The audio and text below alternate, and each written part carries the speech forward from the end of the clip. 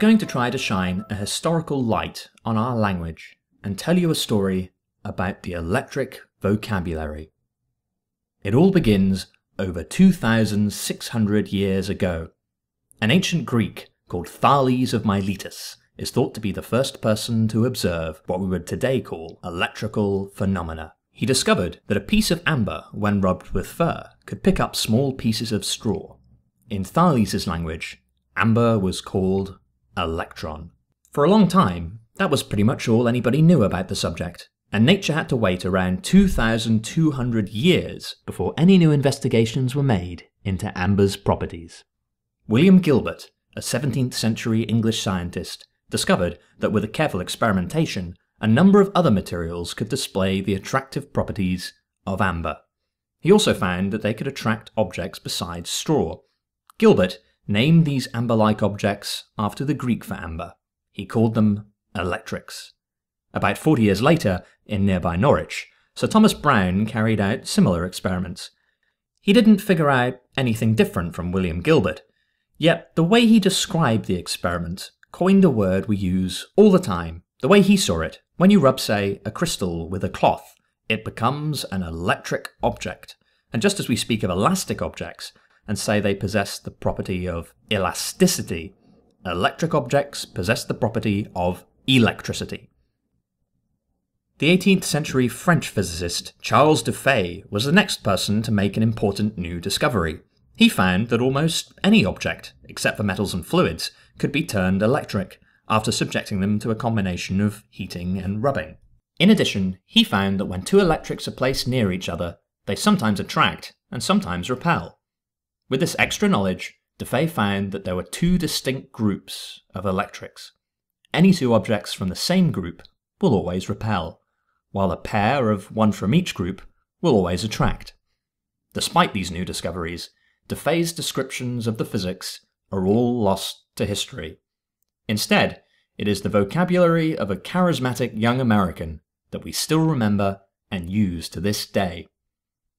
Benjamin Franklin heard of the work going on in Europe and started his own playful experiments. He quickly learnt how to make electric devices that would de-electrify by producing very large sparks. Keen on mischievous pranks, Franklin would often shock his friends with these machines. As he built more effective devices, he likened the act of electrifying and de-electrifying to charging and discharging weaponry. It didn't take long for Franklin and others to realize that it was possible to link these weapons of mischief together.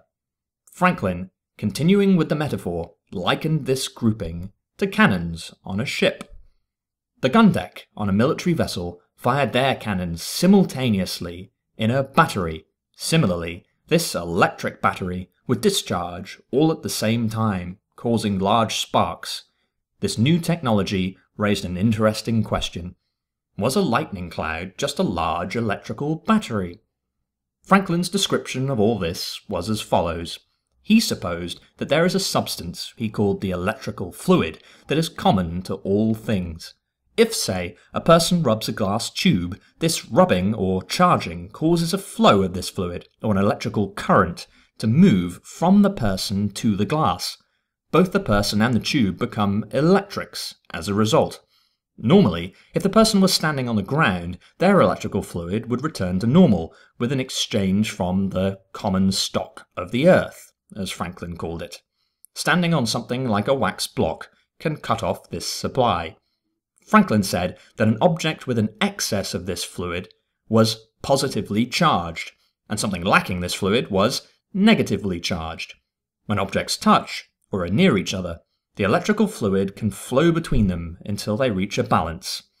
The bigger the difference in the fluid between the two objects, the larger the distance the fluid can jump, causing sparks in the air.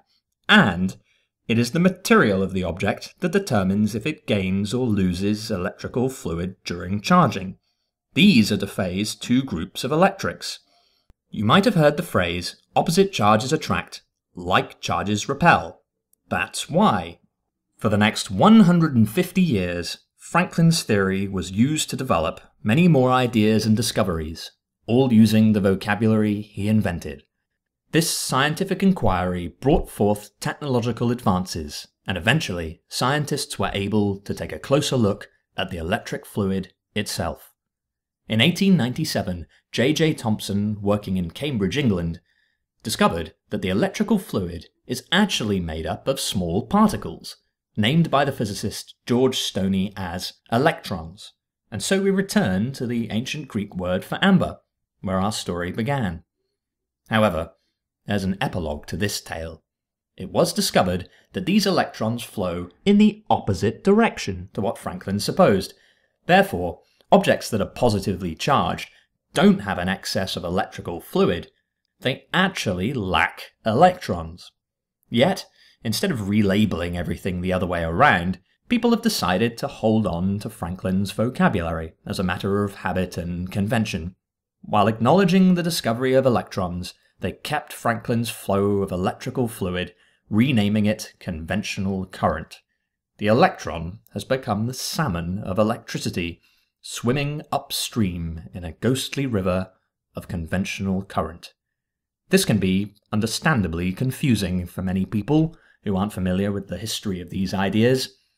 And so, I hope, with this short story about the electric vocabulary, you will be able to see through the accident and whimsy of this subject, and can gain a clearer understanding of the physics of electrical phenomena.